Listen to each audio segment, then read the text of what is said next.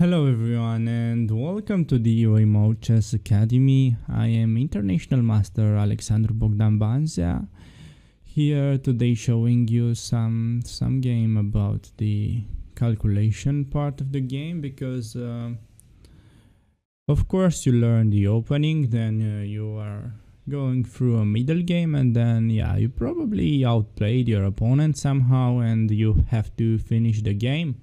So how do you actually finish your game? You have to use your calculation to score the point, basically, to get that win on the score sheet. You cannot really win a game simply by playing the opening, and So this game that we've got today was played in the GRENKE Chess Classic in Karlsruhe in Baden-Baden, Germany. It's between two very interesting players. It was played between Naiditsch Arkadij, which is originally from Germany. So this is already a bit of a psychological battle, because Naiditsch, being the German coach for some time, was very familiar with Keymer Vincent, which is a 16-year-old junior rated 2500, who won the GRENKE Open last year and is a very promising youth player. So I also had the pleasure to face him over the board in one game. He definitely played a very strong game and won against me. So I can tell you from my personal experience that he is a very well prepared player, theoretically speaking. So before we jump right into the actual game, make sure to subscribe to the IM Chess Academy channel, guys, because it's a really educational chess channel in my opinion. So make sure to also drop a like and a comment to this video after you watch the whole thing. So Naiditsch played one e4, which is his main move. Naiditsch is a very aggressive player. He's mainly playing e4 and plays the Ruy Lopez and very aggressive lines in general, just going for Kingside attacks. And Vincent went for c5. He's playing the Naidorf usually, but Naiditsch knew Vincent very well, as I said before, and he tried knight c3. He was not interested in seeing what Vincent knows in the Naidorf, because the Naidorf is one of the most solid openings out there, and it's really hard to get the game going from the Naidorf. And then he just stick to the closed Sicilian, which is not that big of a theoretical debate, but it's more about plans and strategical ideas that you have to know. So Naiditsch is very aggressive, but the game starts a bit slow, but then he's preparing a nice attack. So Vincent plays a6. The main idea of this move is that after knight f3 you can play d6, and after d4 you can transpose to the Naidorf. So that's the point of a6. And on knight g2 e2 he played d6. As you can see already, Vincent is fine with the transposition to the Naidorf, but Naiditsch had other ideas. Played a4, which is actually not that common, but then we'll just transpose to the main stuff. And on knight f6 you could actually still play d4 and get a Naidorf Sicilian, but it's just normal Naidorf. So Naiditsch just went for the closed Sicilian setup with g3. And Vincent played knight c6, bishop g2, and he chose the e6 setup. You can also play with g6. That's also something very popular, which I've done myself a couple of times. Why we play something like d3, castle, h3, and then black is usually trying to switch to some queenside play while you are trying to attack him. So something very normal would have been something like that: bishop e3, b4, and then knight b1. So that's a topical position of the closed Sicilian. Black's attacking on the queen side, and white is going for the king side. But okay, Vincent chose the e6 setup, which is a bit different, we'll see. White castle, bishop e7, he played f4. Maybe he could still have played d4, because Naiditsch has been played the g3 Naidorf before. But yeah, he was not interested in that because a4 is not always played, and yeah, he just wanted to go for f4 and kingside aggressiveness. Castles by black and d3. Rook b8, h3, everything very standard so far. Knight to d7. He's trying to reroute his knight and prepare b5, because b5, it's worth noticing that would allow e5, because you attack the knight and then also the c6 knight is under pressure, so this is already very good for white. So he plays knight d7 in order to prepare b5. And here Naiditsch plays g4, which Vincent is answering with h6, which I don't think it's the best move from a practical standpoint, because h6 is it might be a very ugly weakness that white can use. For example, Agard used to call this in his books to be a hook, because at some point you can maybe play h4 and g5 and get to the king much faster. If the pawn was on h7, for example, you have to play h5, g5, g6, and still is not that clear. So h6, yeah, I mean, I'm not sure. I can understand that it can work, but I think it's really hard to play in an actual game. So Naiditsch went for the very normal looking knight g3. That's usually the plan when you play with knight g2. Sometimes you can play f4 and knight f3 directly, but yeah, when you play with knight g2, the idea is to get the knight to g3. Also, the king is not feeling unsafe, and the knight might be quite annoying from something like h5, for example. So here Vincent plays bishop h4, trying to attack the knight and also stop a bit white's initiative on the king side. And after knight c2, he plays b5, going for some counterplay, king h2, b4. Bishop to e3, a5, and we have queen to d2. Here everything very standard. Now white is preparing to maybe play g5, maybe play f5.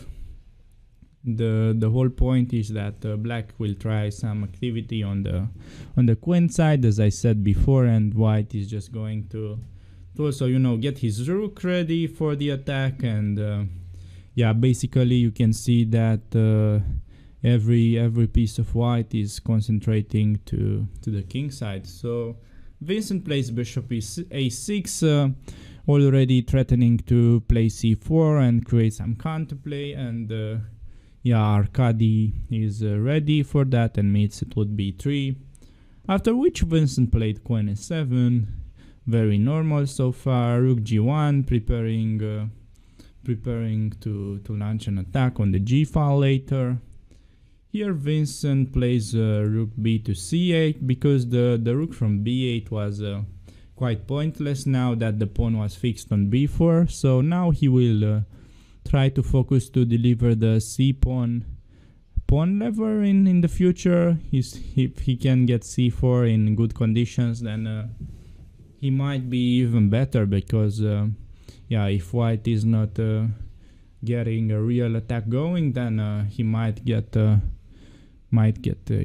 just pushed on the queen side, and the c file might be quite dangerous. So yeah, if the c file opens, that can be just a game over for white. So rook a f1, preparing, you know, the attack. The rook can be useful on the f file later in the game. So here Vincent plays the move g6. That again, I'm not sure if it's the best move that you should play here, but okay, it's really smart if you play it correctly. Again, these g6 and h6 move I don't think are bad, but you have to follow up them in the right way. So actually, if you try f5 here, I believe the point was to play g5 by Vincent. And then you get the nice e5 square, and the bishop's quite nicely blocking the attack. So Naiditsch here tried e5, which is basically an improved version of f5. So e5 is a very, very interesting pawn sacrifice that you have to be really well prepared against, because if this works, then your position might just get very close to collapsing pretty soon, because the idea of e5 is de. Let's say you accept the pawn sack with de, and now white's not going to recapture. That would not be great. I believe maybe just g5 here is good, and then the e5 pawn is going to fall. So on d5, white has a very strong thematical reply. He just plays f5. This is very well known, and it's very usually seen in the Benoni, that when you have the pawn center and play e5, d5, f5 is usually just very bad for black. The difference is that this bishop's not blocked on g7 and is on h4 and is a bit more active. And here black could have tried g5.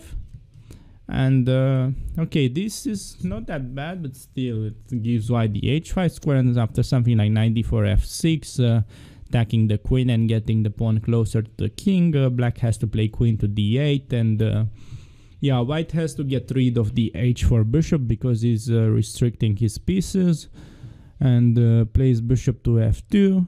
Bishop has to take, because if you're allowed to take on h4, then h6 you're just getting mated. So he takes, rook takes, and now I believe this position is quite complicated if you play the best way with black, the best engine moves. But I think this should be just much easier to play with white, because you can maybe play bishop e4, but also you have the very simple plan of going knight g3, knight e4, and second g5. And then just mate, or you can also play simply h4 and chip away black's queen side. So I believe this is yeah, practically much easier to play for white. So in general, I advise you, when you prepare for a game, just yeah, try to find position that suit your style. And you shouldn't really care about the engine evaluation that much, if it's equal or it's slightly better, because even if the position is equal on the engine, if you are very well prepared for the plans and strategical ideas, and you find that position very easy to play and you don't have to spend a lot of time, then it might be much more useful than a slight advantage on the engine, but you are pretty confused at the board. So yeah, this idea with d5 and f5, you have to learn from this game. This is a very typical and thematical idea, so keep that in mind if you are planning to go for this kind of yeah, the close Sicilian type of positions. The advantage of playing like this with white is that black's got only 2 or 3 setups, this one with e6 and also the fianchetto that I showed you. Maybe you can try at some point combine fianchetto with e5, but that's a bit risky and not that frequently played. But okay, e5, and now black played d5, being aware of that. And on f5 here, Vincent came up with the greedy knight c takes on e5, which yeah, was quite a big mistake, because yeah, here as I said, g6 and h6 are not bad moves, but here he should have found the g5 move, which might seem really ugly, but is actually the way to go in this position and is leading to very complicated play. After something like knight h5, now you take the pawn. The big difference is that white's no longer available to take on h6, and after something like bishop f2, rook takes f2, white might get in some f6 or knight g3 with h4. Yeah, this is very complicated positions. The engines are not really helping, because yeah, engine is always crazy about material, so if you'll just give the engine a pawn, it's going to scream advantage. But yeah, I think in this case, between two human players, this was a very playable position for white and very interesting one. And yeah, Vincent should have gone for this, because what happened in the game was just getting out of control. After knight c5, white just took on h6. He's threatening to take the exchange. And after rook e8, fg6, fg6. Fg6 is forced. If you try to take with knight, then knight h5 and g5 is coming. So this was already much better for white. So fg6, and here Naiditsch came up with the g5 move, which was a very strong one. And here Vincent played, again a small inaccuracy. He played knight f7. Bishop g3 was better to get rid of the bishop, and after knight f7, white could have tried a very interesting exchange sacrifice in this position.